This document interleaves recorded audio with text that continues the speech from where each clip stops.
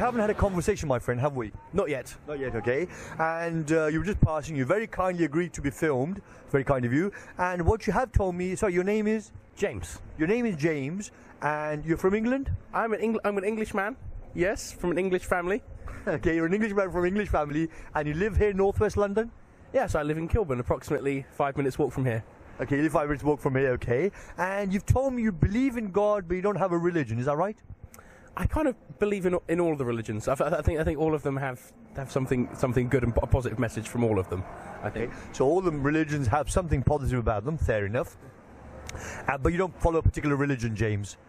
I wouldn't like to pigeonhole myself down to one religion, no, not particularly. Okay. When I stopped you, you said, sorry, I'm just going past, I'm going to get some milk or something. You came out from home to buy some milk from the shops here? I've simply come out just to get some shopping and groceries, yes. Okay, get some milk. And what I can tell you is, in the hereafter, God is going to give you a river of milk. So that sounds pretty good. I mean, you've come to buy some milk and you might be going back, eventually getting a river of milk. Sounds pretty good to me. I'll never have to buy milk again, I suppose. Okay, fair enough, okay. Excuse me, right, okay. Right, James. You're sure about God? Yes, I'm very sure about it. Okay, so God, okay, let's just define God, firstly. God is the one who's almighty, all-powerful, all-seeing, all-hearing, all-knowing. There is nothing like him. He has no parents. He has no children. And absolute, almighty, all-powerful creator of the universe. This is how we believe in God. This is what we believe about God. Would you agree with that about God? Where does Jesus fit into all this? Okay, very good question. Very good question. We believe that Jesus was somebody sent by God. Christianity says Jesus is God himself, God who became a man, part of a trinity. So Christianity says, the Christian religion, Christianity says Jesus is God, part of a trinity. The Muslim religion, Islam, says, the Quran says, the Prophet Muhammad, peace be upon him, said that Jesus is somebody sent by God. So what do you believe about Jesus? Do you believe he's God or sent by God? I don't think any of us really know because we wasn't there. Fair enough. But what is your opinion? Do you have an opinion on that at all? I like the idea that God being an embodiment of kind of all of us. I prefer the idea that we're all God rather than I should bow down to a God. I think I'm more open to the idea that we're all God in some aspect rather than me being little me and there being big God that will punish me if I do something wrong. So then the question is, are you saying there is a God or there is no God? That's the question. You say you like the idea we're all gods, but I mean, so is there a God who made everything, a created? Sorry, you said your name, James. What do you do, James, by the way? I'm actor and musician. Okay, you're an actor and a musician, an English actor and a musician. Okay, brilliant. That's fine. Brilliant, sounds good. English actor, would you say? A British actor? I can do any acting, really. Okay, well, anything. Fine, okay. Okay, what, on in films or on stage or? All of those things. All of those things. In particular, film. Filming. You do filming. Okay, you're a filming actor. Okay, fantastic. It's very, very kind of you to stop here on a cold day and be filmed and give it. That's right. It's very kind of you. No problem at all. And you're a very cheerful, friendly guy. You're laughing. It's fantastic. Too many miserable people around. Indeed. Very kind of you. Yep. Yep. Indeed, I have to agree with you there. Okay. Right. Okay. So, what do you believe? Do you believe there's a creator who made everything, James, or you believe that you're not sure?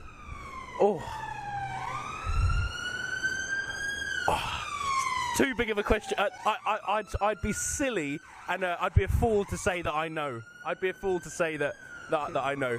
Kind of you, very polite of you. Okay, so you're not really certain there's a creator then? I don't think there's any real way to really. Oh no! That's a really good question. I don't have the answer. I don't. Okay, fine. Very kind of you. Lovely. You're a lovely guy. You're a lovely guy. Just lovely talking with you. Okay, fantastic, James. Okay. Okay, there are really, I would suggest, 4 pieces of evidence or 4 proofs in common language that there's a creator, and the 4th is the most powerful. Okay. First one is something called the cosmological argument or cause and effect. Everything that begins to exist must have a cause. Everything has a beginning, including the universe and the Big Bang Theory, and therefore something must have caused it to happen. And we believe that thing that caused the universe and everything to happen is the creator, is God, and that's God. That's what we believe. God doesn't need another cause, because if he needed a cause, and then that cause would need another cause, you go back infinite. You go back forever. So you have to have a, sorry, one more, my friend. Go on, you have to have a cause that's uncaused. You have to have a creator who doesn't need another cause, which means he doesn't have a beginning. How is that possible with God? Because we believe space and time in this universe are linked together. It's a space-time continuum. Because the creator is outside this universe, he's outside our space-time continuum, and he may be outside time altogether, which means he doesn't need a cause. He created space, time, and everything. I like what you're saying. It's very rich and great content. And I have to say, I do agree. However, I would like to know your opinions on whether A, is God male or female, and B, could you define God as one person, one consciousness, or would you prefer to label God as a universal consciousness that could not be defined by one person or one thing or one mind? What's your opinion on that? Is God one person in your eyes, or is God an aura of everything? Very good, very good questions. Very good questions. I'm impressed, James. Okay, firstly, is he male or female? Neither. He's not male or female. God says in the Quran, there is nothing whatsoever like him. There is nothing like him whatsoever. And so he's not male or female. We call him he because he refers to himself as he in the Quran, but he's not masculine or feminine, and there is nothing whatsoever like him. Now, is he one being, or is he like a general being all over the universe? He's one being.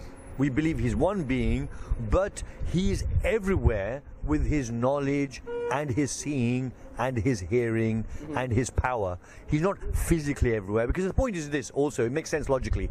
Because if God was everywhere physically, then you'd say he's in the shops over there, he's in London, he's in America, he's in China, he's in the bathroom, the toilet, he's everywhere. That means, but then, you see, it doesn't make sense. It sounds silly. Also, it would lead to pantheism.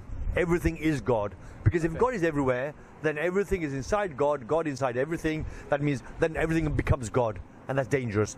We believe that Is it dangerous? It is dangerous, because look, if you say everything is God, then you start worshipping, and there are religions. Okay. Yeah, you make false idols, and there are religions. I mean, obviously, it's a Hindu religion. They worship trees, monkeys, cows, all sorts of animals, and these they say because God's inside them, or they are inside God, something like that. And it's dangerous because there is a separate being called God. Anyway, let me go on to the proof that God exists first. Go on. And we'll come back. Okay, as I said, the fourth is the most powerful, James. Okay, right, James. Second piece of evidence is, it's called the teleological argument or teleological argument. Do you know what that means? I don't know. I don't know the words. Okay, it's to do with design, or more specifically, the fine-tuning of the universe. The universe, if you look at it, it looks as if it's very intelligently designed. It looks as if it's been, not just looks as if been, it's clearly been very finely tuned for it to work. Everything is finely tuned. Did this come about by chance, or did someone design it this way?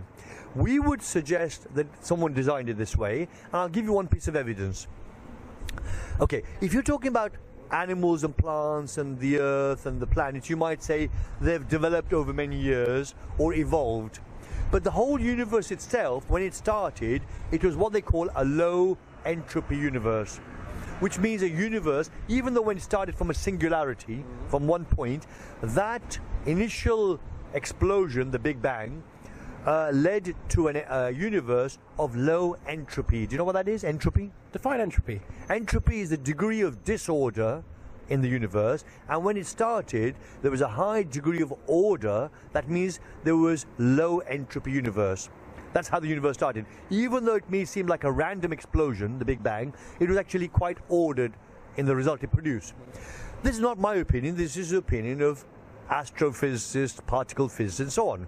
And Professor Roger Penrose, have you heard of him? I haven't heard of Professor. No, he's thank you, very kind of you to be so humble. He's Professor of Mathematics at Oxford University, and he's worked out the probability of this universe being a low entropy universe by chance, and the probability is 10 to the power of 10, which means 10 multiplied by itself 10 times. All of this huge figure, what is that, like 10,000 million, multiplied by itself 123 times. So to 1. So the probability of the universe being a low entropy universe is 10 to the power of 10, all of this in brackets, to the power of 123 to 1, James. Okay. So it's an incredibly small chance of the universe being like this. I'll give you one example. You've heard of the Mona Lisa painting? I love the Mona Lisa painting, yes. Okay, you love the Mona Lisa painting. Who is it? Leonardo da Vinci's painting? Of course. You're not an artist, you're a musician, yes. An actor, okay. Leonardo da Vinci's painting, it's called it's priceless, which means it's just, you can't work out the value, it's just so expensive, okay. It's an amazing painting, and if we threw some paint on the ground, some 10 or 20 or 50 tins of paint, would we end up with a Mona Lisa painting? Very, very unlikely, right? Art cannot be defined. Okay, fine, okay. No, but if we just threw paint randomly on the ground, yes. Would we end up with a Mona Lisa? Statisticians, experts in mathematics would say, yes, you would, eventually. If you kept throwing... Yes. Right? In terms of probability, yes, eventually. Exactly right, that's right. Very good, very excellent. Thank you, I like it. Okay, but the reality is, if you threw 20 tins of paint on the ground, it'd be very difficult to end up with any face, let alone a Mona Lisa. Only 20 tins, yeah, there's a very low chance of that happening. 1,000 tins? No, you're going to need 20 million billion tins. No, but then if you threw that many tins on the ground, you'd end up with more colours and more mess. Indeed, yes, you would. But now the experts have said the probability of a Mona Lisa on the ground from some paint thrown on the ground is more likely than the universe being like this by chance. Okay. So it looks like someone's designed it this way. I'd have to agree with you there. You agree that somebody designed it? Are you agreeing there's a creator then? Yeah, I do agree there's a creator. Okay, I didn't go on to the fourth one, which is the most powerful, but you've already agreed there's a creator. Okay, let me give you the fourth, third and fourth. You're very, very kind to stand here, James, on this cold winter's day in London. Very kind of you. God bless you. God bless you. May God reward you. That's what we say. Okay. The third piece of evidence is, throughout history, there have been some incredibly good people. Get closer. That's fine, no, not too close, it looks strange. No, not too close, sorry about that. Okay, there have been some incredibly good people throughout history. At some stage in their life, James, they came to mankind and said, God has spoken with me. God has communicated with me. This is the message. The message all of these people gave was exactly the same. Why did they do this? The question is why one possibility is they were being altruistic, which means they wanted to help society, yes. But they were basically lying. They were liars. Okay. One possibility. Second possibility is that they had some sort of delusion. They had megalomania or schizophrenic or paranoid. I love this argument. Okay, I love where you're going with this. I can't wait to start talking. Keep going. Okay, man, okay. But the second possibility is, third possibility is they were genuine prophets of God. That's the third possibility. I would say there are only three possibilities. Number one, is it possible they were just being altruistic, which is trying to help people, but they were actually lying? It wouldn't make sense because... It wouldn't make sense. It wouldn't make sense. You agree? Not at all. No, yeah, completely agree, yeah. The people I'm talking about are the prophets of God. Yes. Okay. Yeah, Abraham, Moses, David, Solomon, Joseph, Jacob, Jesus and Muhammad. Excuse me. Now, so they weren't, because they were telling people not to lie, if they went and lied about speaking with God or communicating with God or God communicated with them, it wouldn't make sense, James. No. Right. Second possibility, did they have some sort of delusion or megalomania and so on? Again, that doesn't make sense because their character was so incredibly good and upright, and they didn't get any material benefit. They didn't get lots of beautiful women and beautiful houses to live in or transport. That's not documented. We don't know. Maybe they did. It's not documented. Okay. It is documented. They live very simple lives. They renounced the world to get close to God. That's what they said, and the prophet said that. They renounced the world, generally speaking, to get close to God, and it wouldn't make sense that they were getting, and this showed, their character showed, I would suggest. So really the third possibility is, James, that they were genuine prophets of God. And the amazing thing is, they all came with exactly the same message. They all said, believe in one God. They all said we should submit ourselves to the Creator, this God. And the word submission, by the way, in Arabic is Islam. A Muslim is a submitter to the will of God. Okay. So a Muslim is a submit to the will of God. Know that, actually. I didn't actually know that. That's a good piece of information. There you are. So they all submitted themselves to God, and they were all Muslims. That's what submission means. But also, their beliefs were always the same. It wasn't just they submitted to God, they were Muslims. They actually taught the same thing. There are 6 beliefs of a Muslim, and all of them taught the 6 beliefs. I'll tell you what they are. One is, there is one God, almighty, all powerful, all seeing, all hearing. Number 2, believe in the angels of God. All the prophets of God told people to believe in angels of God. Angels are God's workers. They do whatever God tells them to do. They have no choice in the matter. Thirdly, they talked about God sending down books and revelation. And these prophets of God, some of them actually had books from God. Okay. Thirdly. Fourthly, in the prophets of God. So one God, angels of God, books of God, prophets of God. They themselves claim to be a prophet of God, and they told people God has sent prophets to all nations at all times throughout history. And God would still keep sending prophets until the last prophet, the Prophet Muhammad, peace be upon him. Okay. So one God, angels of God, books of God, prophets of God. Fifthly, they all talked about day of judgment and heaven and hell. There's a day of judgment when God will be the judge, and there will be heaven and hell. I'll just give you the 6th point, then you can. I know you want to say something. If you just hang on one moment. Sixthly, they all talked about qadar and qada, which means predestiny and pre-knowledge. God knows everything, and everything is planned by God around our free will. We have free will and free choice. He plans everything, our lives, around this free will, and he can do that because he is outside our space and our time frame. He's outside space and time frame, and that's why he can do it. So you wanted to say something? Okay. I just okay. This is just one of the things I wanted to ask you. Is you're a lovely, cheerful guy. I love your smile and cheerfulness. If all of those people, like you said, all believed in the same thing, they all believe in the same thing, why is it then now we've ended up as them with separate religions?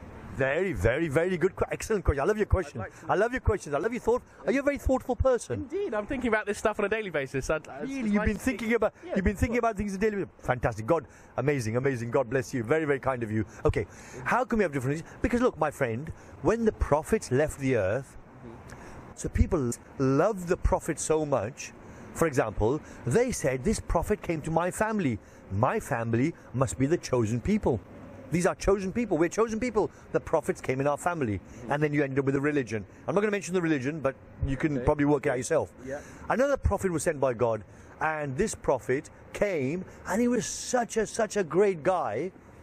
And he was born without a father. So people loved this guy so much, they said he must be the Son of God. Later on, it doesn't make sense. God has a son. So 325 years later, under the Roman Emperor Constantine, the Christian religion was born, and the people said this great guy called Jesus wasn't just the Son of God, he's actually God incarnate. He's God himself. He's God who became a man. The message has been changed. The message has been lost. And even if you look in the Bible today, you won't see the message of Christianity. You'll see the message of Jesus saying that I am somebody sent by God, prophet of God, messenger of God. He never says, I am God, worship me. And it doesn't make sense. Okay, I've got the real big juicy question. That's right. It's your chance to grill the Muslims, as they say. Grill the Muslims. Grill the Muslims. Yes. Okay. Not kill the Muslims. Grill the Muslims. Sorry, just to clarify. Grill means to question and ask the Muslims. So it's grill the Muslims, not kill the Muslims. Okay. No, we're definitely grilling. Okay. What I would like to know is, from your point of view, as you said, one of these possibilities was that these people might have been deluded or schizophrenic. What would you now say if someone from this day and age, right now, claimed they were having a spiritual experience and claimed they were being communicating with God, and said that they were expressing some message personally sent to them from God, like in this day and age? Okay, that's a good question. What would you say? That's a very good question. If somebody came to me and said, God has spoken with me, I'm a prophet of God. Sorry. I'd like to know why is that delusional now and schizophrenic now, whereas as then it was real and it had to be written down and it's a real thing then, and now it's just a schizophrenic madman if someone started saying that on the street, we'd section them. Tell me, is that society? Is that Is that society, or is this conspiracy? What do you think about that? Fantastic. Very, very, very good. Good, juicy questions. Okay. Now, so is this a conspiracy? Now, if it happened today, okay. One thing I know is there will be no more prophets of God because the Quran says so. In the Quran, God says there will be no more prophets after the Prophet Muhammad, peace be upon him, because he is called the Khatamun Nabiyyin, the seal of the prophets. He's the seal of the prophets. He's the last prophet. Anyway, let me give you some logical reasons why it's not possible. Look.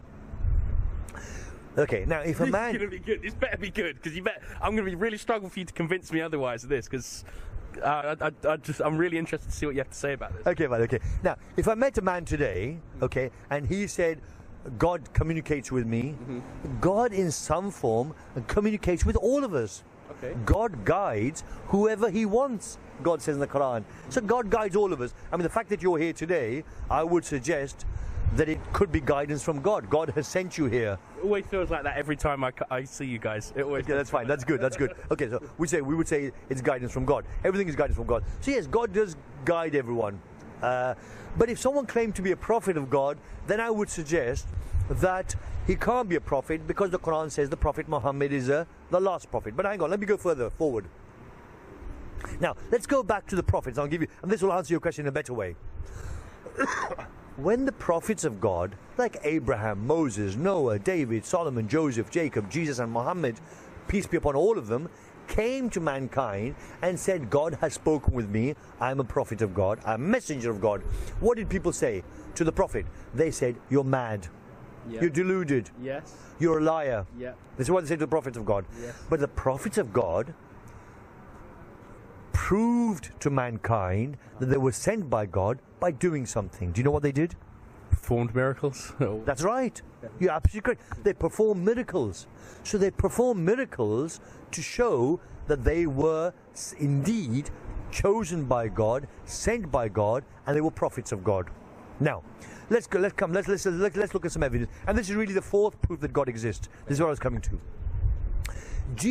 When Jesus was sent by God to the and he claimed he's a prophet of God, people did the same thing to Prophet Jesus, peace be upon him. Jesus, peace be upon him, performed the miracles of healing the blind, healing the leper, and healing and bringing the dead back to life with God's power. That's what Jesus did to prove that he was a prophet of God. He was also born without a father, as a proof. That's Jesus, peace be upon him. Now let's go forward 571 years after Jesus to the Prophet Muhammad, peace be upon him. Prophet Muhammad, peace be upon him, was chosen as a prophet of God, and he was given a miracle. Do you know what the miracle was that he was given? I don't know. Okay. The miracle that he was given is a miracle that exists today. If you said to me, I want to see proof that Jesus brought the dead back to life, I'd have to say the proof is the Quran says so. But then you say, well, so it's written on the Quran. How does that prove? I don't know whether the Quran's from God. You see the point? However, I'm going to give you a proof that the Prophet Muhammad is a prophet of God, and that's the Quran itself. That's itself. The Quran is the proof. Okay. The Quran is the proof, the miracle that proves that the Prophet Muhammad is a prophet of God, peace be upon him. And therefore it's a proof that Islam is true, and in fact it's the most powerful proof God exists. Now you're probably thinking, James, how can a book be a miracle? You've got Harry Potter, you've got Shakespeare, you've got Dickens. You haven't got to go down that road. No, you don't. Okay, man, okay. No. But how do we know the Quran's a miracle? I'll tell you why. Now I'd like you to have a look at the reasons the Quran's a miracle, and I'd like you to tell me, James, whether it's powerful or not. What do you think about the Quran? Let me tell you. The Quran is a book 1400 years old, and it's a book that's remained unchanged. How do you know? How do we know? Because scholars, experts in history accept the Quran has not changed. You will find the same Quran wherever you go in the world today. Okay, same version. You don't get two versions of the Quran. There's only one version. And also, this is something, as written here, is agreed by everyone. Everyone. No, honestly. Oh, come on. No, James, I'm not lying to you. Oh. Look, you can Google it. You can ask Sheikh Google. You can ask Sheikh Google. You can ask Professor Google if you like. Professor Google, Sheikh Google. And you'll see that, okay, they might not like what the Quran says. Obviously, they don't believe in it. If they believe in the Quran, they're Muslims. But they agree the Quran is an old book in the Arabic language and it has not changed. And look, you've got 1.8 billion Muslims all over the world, spread out into remote areas of the world.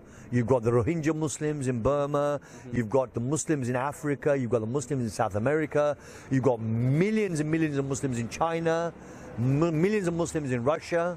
Really? Yes, that's right. Didn't know that. Did not know that. That's right. And there are dozens of millions of Muslims in China. You guys are everywhere now. I'm sorry, we're spreading. My God. God. I don't know what to say.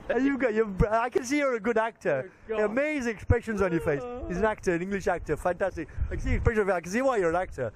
I love the expression on your face. Okay, look, that's right. I'm not trying to debunk anything you're saying. No. I would like you to. I'm someone that always questions everything and do not take anything for granted and do not no matter.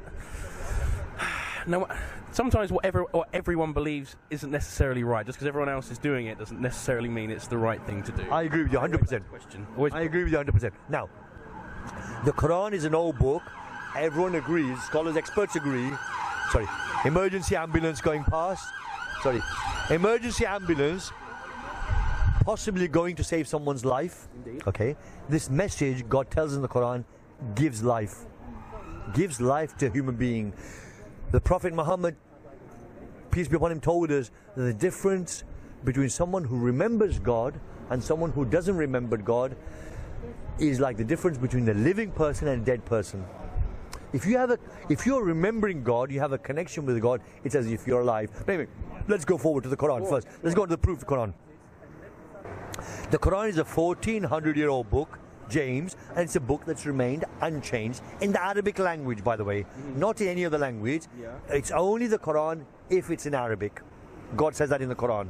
In the Quran, God says that the Quran has been revealed in the Arabic language. So any other language is an approximate translation, interpretation of the meaning of the Quran. By keeping it in the original Arabic language, it means we've always got the original to go back to check and reference. Yeah. You see, with the Bible, Jesus spoke Aramaic and Hebrew. We don't have Jesus' teachings in the Aramaic language. The oldest Bible we have is in the Greek language. Now, when you translate from one language to the other, and I'm sure you've heard of Chinese whispers, there's a danger of changing, losing the message. Okay, yeah, I agree. Make sense? I agree, yeah. But the Quran, we've got it in the original language. So you can always go back and check and see if it's correct. Let's have a look at the Quran. The Quran contains lots of scientific statements. It contains statements about the observable universe, James, and it gets everything right. The Quran talks about embryology. The Quran talks about how the universe started. What we call the Big Bang Theory today. The Quran talks about how the universe is expanding, James. The Quran talks about how gravity works or mass works. The Quran actually alludes to the presence of Higgs boson particles, and that's my favorite one in the Quran. In particular, that's a very specific standpoint that really does do the Quran justice. Actually, in particular, it does the Quran justice in relation to the Higgs boson and the kind of the prediction of that and the prophesizing that. So the Quran predicting, prophesizing the Higgs boson particles does justice to the Quran. And you're saying basically the Quran does talk about it. You've obviously researched this, so you're agreeing therefore the Quran must be from outside human ability. Yeah, 100%. Yeah, 100%. So 100% the Quran is from God. 100%. Yeah, 100%. Then if you accept that, you have to accept Prophet Muhammad is a prophet of God. I accept that. I accept that. If you accept that, you're a Muslim. I wouldn't say I'm just. Okay. I wouldn't. I can't answer that. I can't answer it. I wouldn't say. Can you be a Muslim? You've done it. And any other religion at the same time? Or Look, can you only be a Muslim? Okay, can you be a Muslim and something else at the same time? I'll give you an example. Hindu religion has many gods. The Quran makes it very clear there's only one God. So you can't be a Hindu and a Muslim. Okay. Can you be can you be a Christian and a Muslim at the same time? Well, if Christian means follower of Jesus Christ, peace be upon him, really all Muslims are Christians. But if you mean Christian meaning believing in the Trinity, as Christianity does, and that Jesus is God who became a man, who died for our sins, and so on. No, you can't believe in that, because the Quran makes it very clear that no one dies for anyone else's sins. The Quran makes it very clear that Jesus is a prophet of God, messenger of God, word of God, and the Messiah, but not God. And if you look at Jesus in the Bible, you clearly see that's what Jesus says. He says he's a word of God, he's the Messiah, he's a prophet of God, he's someone sent by God, who respectfully, in the Bible, he refers to God as a father of all of us, not of himself only. This is where the mistake happened. Jesus referred respectfully to God as like our father in the Bible, and people said, oh, he must be the Son of God. But God doesn't have children. It's like saying God has a wife and 2 kids. You know, I believe in God, you've got a wife and 2 kids. Yeah, It doesn't make sense. Okay, yeah, I think father being metaphorically speaking and not obviously literal, yeah. Yeah, not literal, but metaphorical. Now, if you say it's metaphorical and it's not literal, automatically you can't be a Christian. Because Christians will say he's literally the begotten Son of God. So automatically you can't be a Christian and a Muslim. Oh, you're good. Okay, I think You're a very good actor. You must be brilliant on film. You're a film actor, right? Of course. Okay, right. Any famous films you've been in? Oh God, nothing you would know. But okay, right. What I will. Okay, I think if we pigeonhole ourselves into one religion or another religion, I think it's just going to pit us all against each other. No, not at all. The Quran says these are people of the earliest scripture, the people of the book, because they also got books from God. So the Jewish people and Christian people got revelation from God, and we have lots of similarities. You know, a huge amount of Islam and Judaism and Christianity overlap. They're very, very similar. We all believe in God. We all believe in the Day of Judgment. We all believe in heaven and hell. Christians believe in Jesus. Muslims believe in Jesus. Jewish people believe in Moses and Abraham as prophets of God. We also believe in Moses and Abraham as prophets of God. So yes, there's lots and lots of similarities between. So we don't know. No, we don't. It doesn't mean if a Muslim who follows Islam properly will understand that God has sent prophets to all nations at all times. Come back to the Quran. You've agreed the Quran is from God. Then you have to accept also what the Quran says. Do you accept what the Quran says? Oh God! You can't say it's from God, James. I'll give you an example. Okay, I'm not being rude to you, my friend. You're a very, very, very nice guy. You're a very nice guy. You're a very nice guy, and amazing, lovely expressions and fantastic. And if we accept that the Quran is from God, and clearly it is from God, shall I show you the reason why it's from God? Go on. So, okay, fine, let's continue. Okay, the Quran also, you've already agreed because of the Higgs boson particle, but let's continue. The Quran also talks about how gravity, I beg your pardon. The Quran also talks about how mountains are constructed and their effect on the surface of the earth, what we today call plate tectonics or tectonic plates. The Quran talks about this. The Quran also talks about how mountains are constructed, how the water cycle works in several places. And again, the Quran also talks about how pain receptors for burning are in the skin. The Quran contains no statement, James, which contradicts established science. The Quran doesn't contain a single scientific error. Look, if the Prophet Muhammad, peace be upon him, has guessed some of these things, or the people around him 1400 years ago had guessed some of these things, they might have got some things right. But they're bound to get some things wrong. The Quran doesn't get a single thing wrong when it comes to science. And yet it talks about many different subjects.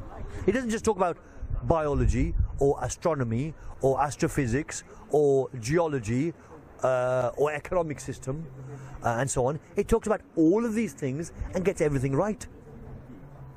Where can it come from apart from God? Did the Prophet Muhammad remain?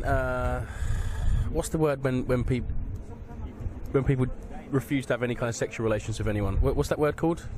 Are you talking about sorry? Chastity. Like, chastity. Yes, right. Yes, did Muhammad remain what's the word? Are you saying that did the Prophet Muhammad get married? Peace be upon him. Is that what you're asking? Yes, he did get married. He had many wives, and many prophets in the Bible had many wives. Sometimes people attack the Prophet Muhammad peace be upon him by saying, "Oh, he had many wives, therefore, it's not the right thing to do." But if we look in the Bible and we look at history, many prophets had many wives. Prophet Solomon had more than 100, 200 wives, more than hundreds of wives, and many prophets had many wives. I thought you said earlier that the prophets had nothing to gain, for example, women and materials. They didn't, because no. Well, let me explain. 200 wives. No. The prophet. No, this is Solomon. Solomon in the Bible, okay, had more than a few hundred wives. No, let's come back to the prophets. Yes, that's a very good point you made. Now, the prophets had many wives. So therefore, you're suggesting maybe that's why they claimed they were prophets. No. That's not what I'm claiming. I just thought. Wondering why? I just thought being a prophet, yes, you'd probably remain chaste. Chaste, yeah. Yeah. You mean without getting married? Yeah. Okay. Look, the prophets were sent as examples for us to follow. These prophets weren't just people who gave us a message. They were examples that we could lead our lives by. Yes. Now, that's a much better way of putting it than. For me, that's what I'd rather take from the Quran rather than getting caught up with what religion's what. So they're examples. Now look, so if they're examples, and if they said to mankind, don't get married, remain single, mankind, and if all of mankind followed that, there'd be no humans left. Yes. So it doesn't make sense for the prophets to say don't get married. Doesn't make sense. In fact, the prophet said the opposite. The Prophet Muhammad, peace be upon him, said, "It is my sunnah, it's my way to get married," and he said that you should follow this sunnah. He encouraged people to get married. Look, say the Prophet Muhammad encouraged it. Now, with the Prophet Muhammad, peace be upon him, you have to understand that most of his wives were quite old. Why? Okay, why did he marry them? So he had a taste for older women, is what you're saying? No. What we're saying is that he got married to bring societies together. In those days, when tribes were communities were fighting, it's a tribal thing. I understand. So if Prophet Muhammad married a woman from a particular tribe, that tribe wouldn't fight this tribe anymore. Yes, I agree. It brought peace. This man is a very honorable man. He claims to be a prophet of God. He's married one of our daughters, one of our women. So therefore, we can't fight with him. We can't fight with his people because one of his wives is from our community. So this was one of the reasons he got married. And this is what you have to understand. All of his wives, apart from one, had been married before. Okay, so they were either widows or divorcees and that sort of thing. Okay, so he married them because it brought these women within the family household. It protected them because women on their own, I mean today women can live on their own in modern societies, okay, and feel safe. In those days they couldn't. Women on their own would be very vulnerable, and so being part of a family was much safer. This is one thing you have to understand. I have to agree. Yeah, I agree. You agree? Okay. Let's go forward to the Quran. The book James, the Quran itself, is a book that's easy to memorize. God says that in the Quran, and millions and millions of people have memorized the whole Quran off by heart. You're an actor. Okay, you're a film actor and a stage actor, as you said. You obviously have to memorize lots of script. Indeed, yes. Right? But memorizing a whole book, and millions and millions of people all over the world have memorized the whole Quran off by heart. And most of these people are not even Arabic speaking. They don't speak Arabic. So they don't even understand what they're saying. They may not understand completely what they're saying, but nevertheless they have memorized it, and they know quite a lot about it. But what I'm saying is, they may not know the Arabic language, but the fact they've memorized it is also a miracle of the Quran. Also, it preserves the Quran all over the world. Okay, I like that. Yeah. It preserves the Quran, and it shows you there aren't more than one version. There isn't more than one version of the Quran. There's only one version of the Quran, because if people are memorizing a book, you'd have different versions to memorize. Yes. I don't want to criticize the Bible, but as you know, with the Bible there are many versions. The Quran's only one version. which makes it more authentic, and I suppose in that sense a lot more authentic. Okay, let's go forward. The Quran was given to a man, the Prophet Muhammad, peace be upon him, James, who couldn't read and he couldn't write. The Prophet Muhammad, imagine a man who can't read and he couldn't write because God planned it that way. That's God's planning. And yet he comes up with these words of science, words that are very, very powerful. A man who hasn't even can't read and write, even more powerful. Where did he get these words from? The Quran get everything right. When it talks about Christianity, it's very clear, accurate and correct. It talks about Judaism, it's correct. When it talks about science, it's correct.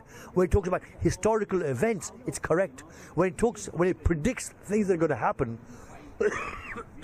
in the future, it gets everything 100% correct. The things the Quran predicted would happen after the Prophet Muhammad, peace be upon him, everything came 100% correct. Where does this book come from? The man was obviously having a very deep, insightful spiritual experience. From where? From the place where the spiritual stuff comes from. From God. The unseen, yeah, God. That's it must right. be God. So then he must be getting it from God. Indeed. But Let's continue. Go Okay. on. The words of the Quran, James, have an effect of changing people's lives forever. I agree. Okay. This book, even though it was revealed a little bit at a time, over 23 years, James, it's got no contradictions in it. It hasn't got a single contradiction. God says in the Quran, this is the Quran translated from the Arabic. God says in the Quran in Arabic, I'm translating into English, God says, have they, that is the non-Muslims, not considered the Quran? Surely if it came from other than Allah, other than God, they would find in it many contradictions. And yet there isn't a single contradiction in the Quran, even though it was revealed a little bit at a time over 23 years.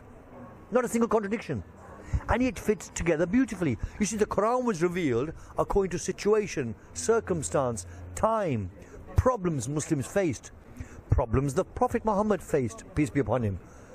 The messages came down, verses of the Quran came down, pages of the Quran came down, and they were put together as ordered by God through the Holy Spirit, which is the title of an angel, the angel Gabriel. Okay. So it was put together as God had ordered, and yet it fitted together beautifully. And it still fits together beautifully today. And you can see in the Quran that it's the way it's been revealed, it doesn't change over time. It's there. Indeed, I cannot deny the integrity and the importance of the Quran, and I can definitely say that it's undoubtedly one of the most sacred artifacts that the human race has probably ever produced.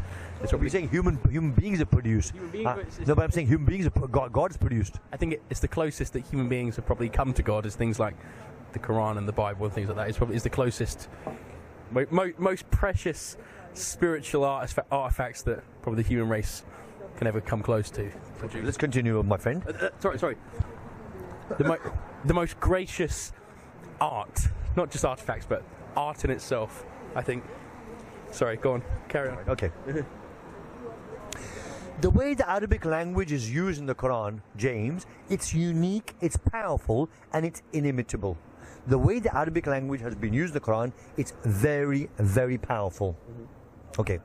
Normally, with languages, the language is preserved, and if you look at a book, you will use the language, the rules of the language, to understand the book. The Quran is just so powerful, the Quran itself has preserved the Arabic language. So if you want to know the rules of the Arabic language, which are complex and intricate and very clever, people actually use the Quran to make sure the Arabic they're using is correct. Okay. Even non-Muslims use it. That's how powerful the Quran is. Wow. Like grammatically speaking. Absolutely. Grammatically speaking, the Quran is very powerful, very accurate. Impressive. Absolutely impressive. This leads us to God's challenge within the Quran, James. Very kind of you to stand here and be filmed in this cold winter's day. God says in the Quran, no one can ever, the key word being ever, produce even one chapter like it. And the chapters are called surahs. And this challenge still stands today. Let me tell you what God says in the Quran. I'll translate from the Arabic to the English so you get a full flavor, the full taste of what God says in the Quran. Well, you won't get the full taste, but you get some idea of the taste and the flavor from the Quran. God says in the Quran, if you have doubt in what we have revealed to our servant, as the Prophet Muhammad be on him, then produce a surah, that means a chapter, like it, and call your witnesses besides God if you are truthful. And if you can't do this, and you will never be able to do this, then fear the fire, the fuel of which are going to be human beings and stones prepared for the disbelievers. I like that. I like that line. It's so powerful. It's moving. Very moving, that particular line. Look, God's saying, look, if you think it's not, if you have doubt, and even if you have some doubt, He doesn't say if you think it's a lie. He says if you have a little bit of a doubt that this is not from God, okay, then write something like it, mate. To paraphrase, Quran is saying, write something like it, mate, and call any. I love your paraphrasing. And call whoever you want for help. God's saying, look, you can call anybody. You can call spirits, you can call human beings, you can call experts from Apple computers, anybody, IBM, okay, anybody, call anybody you want, mate, right? And try and write something like it. And God says you can never ever do it. And God says if you can't do it, and you will never be able to do it, then get ready for a fire, mate. Hellfire. And the fuel of that fire is going to be human beings and stones. Very moving. I feel like I've got no choice now but to believe it. Okay. This leads us to what does this book, James, produce today? It's not a big book. It's quite a small book, as you know. It's not as big as the Bible. I've got a copy at my house. I don't know how big it is. Okay. This book, James, has produced the largest practiced religion, 1.8 billion followers, and the fastest growing religion. So this book today has not only produced the largest practiced religion of Islam and Muslims, and the fastest growing religion, the fastest conversion rate in the world today are Muslims. Look, that's in spite of the Islamophobia. Oh, Muslims are terrorists. Muslims are bad. There is Islamophobia. That's all a manufactured plot. No, but there is. Read in the papers today, there's a lot of criticism. You know, any day you read that Muslims are bad, Islam's bad. You'll read that women are oppressed in Islam, and yet here in the high street in London, we have twice as many women becoming Muslims as men. These are English ladies. That's right. Wow, that's interesting figures. Whether that's true or not, it is true. I wouldn't lie to you. I could never. Every week we have people becoming Muslims here. Alhamdulillah, thank God. If we have 3 people converting, or we say reverting back to Islam, at least 2 of them are women, on average. It's not exactly 100%, but it's on average. Why are women? That's ironic. Ironic. Women. It's always portrayed in the media that women are out of favour joining Islam, and that it's not a female-friendly religion. So it's opposite, my friend. Do you know why? It is the opposite. I agree. I do agree. It's opposite. Why would you... Look, you would have thought in Western society, women can dress as they want, do whatever they want, sleep with whoever they want, eat what they want, drink what they want. Why should they turn to Islam? It's because...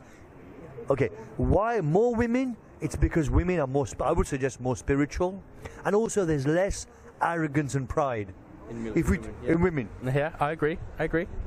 Men, if you tell them about Islam, oh, I've got Christianity, mate. I'm an atheist, mate. You know, I don't want to follow this religion. It's rubbish, mate. You know what? I'm better than you, mate. Is that attitude? Whereas the women, okay, let's hear it, and when they hear it, it makes sense to them, and they don't have the arrogance and pride, so they end up becoming Muslims. It makes sense. Now, just because a lady covers her hair, it doesn't mean she's oppressed. She's chosen to do that.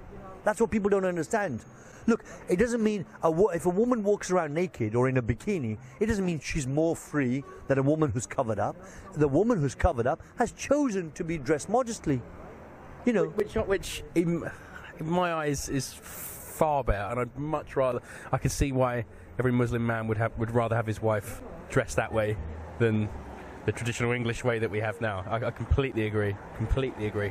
Okay, ladies can expose themselves to their husband and in a limited way to their close relatives. But they don't have to walk down the street saying to everyone, look at my figure. Look how well. What does it achieve? Nothing. No, yeah, I could agree. Okay, so the women aren't oppressed in Islam. They're actually respected more. In this society, when millions of people are reading a newspaper which has got naked women in it, does that mean women are respected more because they're naked women? No. All it means is that most men looking at women are thinking of these naked pictures in all this pornography and thinking, what does this woman look like naked? It's destroying men and it's destroying women. You Muslim people with your values must come here and think this place is an absolute joke, because I do believe that personally. I think the way that the English people have been programmed and what we've been exposed to is very distasteful, and I think a lot of people, especially women, have lost in their integrity. Muslims, you must come here and see these women walking around and just the general attitude towards sex and just generally that whole thing. You must be disgusted by it. You must, honestly, it seems so sinful. So now the Quran itself, does it? Would you agree it's a powerful book? 100%. It's a 100% powerful book. Would you agree it's a book that human beings can't produce? Human beings couldn't write a book like the Quran? It would require such intense spiritual insight that the writers of the book had originally. That kind of intense spiritual insight and communication from God would have to happen again. I don't think the regular mortal man here could replicate that unless they were in tune with some seriously intense, religiously intense spiritual experience from God. So basically, yeah. You're saying the Quran couldn't be written without God. Yeah, 100%. Right. That means you're saying there's a God. 100%. Yeah. Then you have to accept. Look, what does the Quran say? The Quran says about the Prophet Muhammad, peace be upon him, that innaka laminal mursaleen. Certainly, you are from amongst the messengers. You are a prophet of God, a messenger of God. The Quran says this. Also about Jesus and Moses and Abraham, then you have to accept these people as prophets of God. Jesus, Abraham, Moses, Noah, David, Solomon, you'll accept them as prophets of God, my friend. Then you have to accept Prophet Muhammad as a prophet of God. If you do, then you're a Muslim. Okay, I'm a Muslim. Okay. Then, my friend, you should confirm that. If you're a Muslim, you should confirm by saying two sentences. Let me tell you what they are. I wouldn't be able to do it wholeheartedly. Like, I wouldn't be able to do it with conviction. With conviction and why not? Because I don't feel like I'm ready for it. Let me tell you this, my friend. Look, 1 second. Especially not. I don't think I'm ready to actually say it on camera and then have it distributed. I don't feel like I'm ready for that. You do agree there is one God? Quran. Do you agree the Quran is from God? Yes, I believe it's from God, but I wouldn't define God as one person. No, 1 second. You believe the Quran is from God? Yes. Okay, so you believe whatever the Quran says? Oh, fuck, you're good at this. Bloody hell. Woo! No comment. I can't. You have to. Well, you can't say it's from God, but it's not speaking the truth. Oh, that is good. I know. Oh, God, I'm contradicting myself. Oh, God, you guys are good. You guys are good. You've done this before, haven't you? Bloody hell. Okay.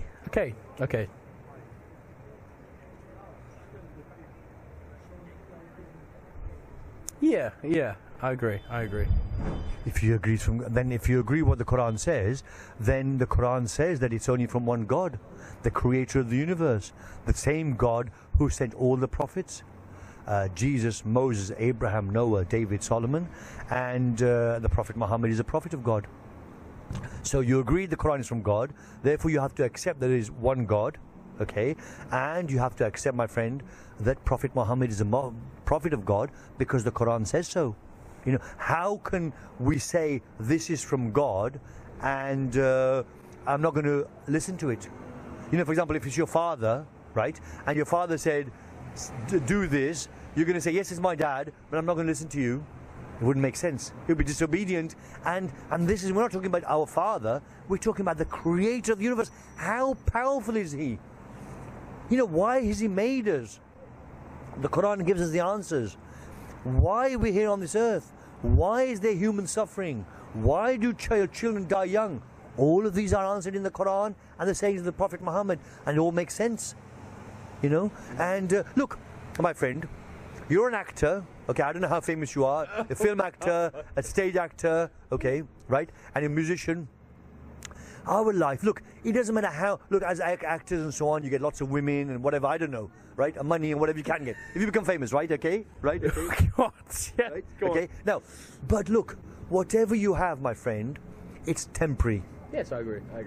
All material things are that short-term Yes, pleasures. it's going to come to an end. And there's another life. The prophets didn't just come and say, do this and don't do this, and this is a message. They give good news. Good news and a warning. What's the good news, my friend? Look, you've got some connection with the Creator as a believer in God. Once you've said these two sentences, you're a Muslim, you have a much stronger connection with God. Your life is going to become a lot happier. Okay? It's going to become a lot happier in this world. And your relationship with your partner, your family, your children will be better. Your children's behavior will be better. The Quran tells us all these things, and the Prophet Muhammad told us all these things. Okay. In the next life, you're going to go into a place where there will be rivers. You came here, you said, and when I stopped you, you said, I've just popped out from home to buy some milk from the shops, right? In the hereafter, God's going to give you rivers of milk, rivers of honey, rivers of wine, which won't affect your mind in a bad way. This is what God promises in the Quran. Palaces to live in, beautiful partners to live with. But there's something even greater than that. There's something greater than the things in paradise, and there's something greater than paradise itself. Do you know what that is? Tell me.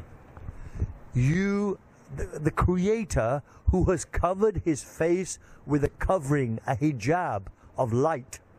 He's covered his face with a covering of light to protect his creation. He's going to lift up that veil, and you and I, inshallah, one day, all Muslims will be able to see the face of the Creator. And that will be just unbelievable. That will be better than paradise and the things in it. It will be better than all the beautiful women, the beautiful palaces we lived in, and all the things about it. Better than that. And that's what the Creator's promised. And that's what the prophets came for. We're here for a reason, my friend. We're on this earth not just to, you're an actor, you're on stage, film, whatever, or whatever you are. It isn't. We haven't come just for that reason, okay? In a way, we're all actors on a stage. The stage is the earth. But we're actually not just acting on a stage on the earth, but actually we're here for a purpose, my friend, and that is to become good enough. We're on this earth here, being tested by God. The Quran tells us. Also, we're going through a process of purification, a search for God, a yearning for God, a learning for God, an earning for God, to get closer to God. And so that eventually, after the Day of Judgment, we can become good, we are good enough to go into His presence. This power, this being of immense purity, immense power, immense beauty, immense knowledge, infinite knowledge. He is the Creator of everything. He knows everything about everything. He is the one you'll have a connection with. It's a win-win situation, and that's eternal, that's permanent. In this life, you have bills to pay, you have hassle, even the partners you may cause you hassle. Yes, I agree. Yeah, they're not perfect. No one's perfect. Okay, whether you're married to Angelina Jolie or whoever you are. I knew you were going to say Angelina Jolie. That's bizarre. Okay, but still, there are issues, there are problems. Okay, so my friend, so now, you have got some connection with the Creator. This is what God promised in the period after. It's a win-win situation. Look, it's an unbelievable promise from God in the Quran and by all the prophets. Look, your life will... Look, sometimes people don't want to be Muslim because, oh my God, I might have to change everything. Islam doesn't say that. Okay, Islam doesn't say that. You take it stage by stage, slowly. The first thing you need to do, once you've said the words, you're a Muslim, or you be Muslim, you need to start praying. Okay? And as you pray, your love for God will increase. As your love for God increase, you'll automatically say, for example, I'm not saying you take drugs now, but you might say, I don't want to take drugs. right? Or you might say, I don't want to take alcohol. Okay, whatever you want to do, right? You might say, I don't want to lie anymore. I don't want to cheat him. I'm not saying you do now, but I'm saying, give an example. As your love for God increases, then you will want to do more for God, to get closer to God, and that's a good thing. You know, you want to be better person, Yes. and so on. So that's what it's about. So don't think that once you've said the words, you're a Muslim, you've got to change your life completely. No, you don't. You take it stage by stage at your own pace, and God knows what your pace is. God says in the Quran, He doesn't burden us beyond our capacity. Someone said that. Doesn't burden a man beyond his scope. Yes, that's right. Oh, someone said that to me years ago. That's my favourite line from the Quran, actually. Yes, Really? That's my favourite line. So and it's a win situation, my friend. You're not losing anything. You're not losing anything whatsoever by getting a connection with the Creator. How can you lose by having a connection with God? God, look, He's there. Look, He's closer to us than our jugular vein. God says in the Quran. What you have to understand is, He loves us very, very, very much. The Prophet Muhammad said, He loves us more than our own mother loves us. Imagine how much your mum loves you. She woke up in the middle of the night, changed your pampers, your diapers, fed you, breastfed you, whatever, yes? She did all these things for you. How much your mother loves you. Allah, the Creator, loves you more than your own mother. This is not, we're not talking about Richard Branson, or we're not talking about Bill Gates, rich people. Okay, we're not talking about Ed Sheeran, the singer. What? No. We're talking about the Creator, who's not a man or a woman, the Creator of the universe, no less. Okay. And all you have to do is say two sentences. Okay, I'll say them. Give them to me. Are we doing the Arabic translation, or are we doing the English first. The English. I bear witness. I bear witness That there is nothing worthy of worship except Allah. that there is nothing worthy of worship except Allah. And I bear witness. And I bear witness That Muhammad, peace be upon him, that Muhammad, peace be upon him, is His servant and His messenger. is His servant and His messenger. You say, Ashhadu Ashhadu Allah Allah ilaha ilaha illallah illallah wa wa ashhadu ashhadu anna anna Muhammadan Muhammadan abduhu abduhu wa wa rasulahu. rasulahu. Lovely. I love the way you said. You can show you're an actor. Put a bit too much on the arm. No, it's lovely. Shows us. Congratulations, you're a Muslim. You've got a connection now with the Creator. Now you start praying. Okay? And then that's right. Congratulations. Can I give you a hug? Please do. Brothers. You're a good man. You're doing a good job here, man. I appreciate what you're doing. I really do appreciate what you're doing out It's a here. very big thing. So keep strong and keep on Islam, and we'll give you some books and things. Brother. Welcome to Islam. Thank you very much for the warm embrace. Much appreciated, sir. You now have millions and billions of brothers and sisters. I used to be a Christian, I was Catholic. I bear witness I bear witness. that there is nothing worthy of worship except Allah. Nothing worthy of worship except Allah. And I bear witness And I bear witness that Muhammad, peace be upon him, that Muhammad, peace be upon him, is His servant and His messenger. is His servant and His messenger. I converted to Islam a number of years ago now, and my life's changed so much for the better. You can't describe how it changes your life. Like, you end up not worrying about all the materialism. You don't have none of this depression, none of this worries, because this is not just it. And don't worry about trying to do the best, because you'll find that things will get taken away, like your cravings will go away. Like, your cravings for drinking, and eventually they'll just fade. They just fade, I used to worry about these things, but they fade, I always thought I could never be a Muslim because I'm doing this, I'm going to clubs and I'm doing all that. I thought I'm never going to cope. But eventually what happens is, as you pray, as your iman goes higher, you'll find that what happens, it balances out, and your cravings, they just disappear. You're just not interested in it. It's like being a little kid eating too many sweets. You just can't be bothered anymore. It goes like that, and you find your life completely changes for the better, So don't try and do too much. Do just a little bit at a time. The main thing is to pray, though. Do your prayers. Prayer's the most important aspect. It is, yeah. Okay. Try and get on your prayers. A bit of a relief, or do you feel like there's a weight off your shoulders? I don't know how to describe it. Chemically in the brain, something, I'm flooded with something that makes me feel really good and connected with something much larger than myself. And it's a very wholesome, gratifying feeling. Thank you. Many people say that. It happens to many. I felt the same way. I felt like a weight's lifted off my shoulder, you know, and I just feel so much happier in my life. So relaxed and peaceful, you know. It's amazing. It's a beautiful religion as well, especially the true Islam, when you understand what it really is all about. الذين قالوا ربنا الله ثم استقاموا تتنزل عليهم